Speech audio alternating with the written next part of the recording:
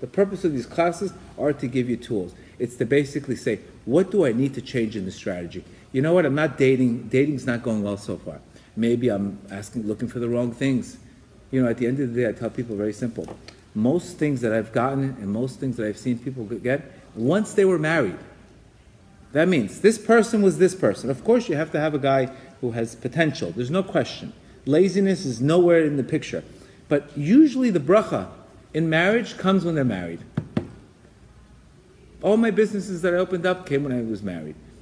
In every way. So usually the potential usually comes in the potential, because the blessing comes in marriage.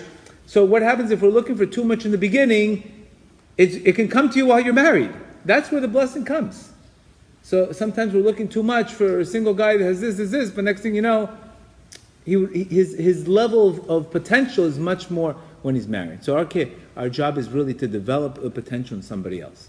Like your job is to develop a potential in your partner, then you become a giver, and your partner is supposed to develop your potential. That's what, when two people merge, two companies merge, they're originally merging to help each other out. They help each other out.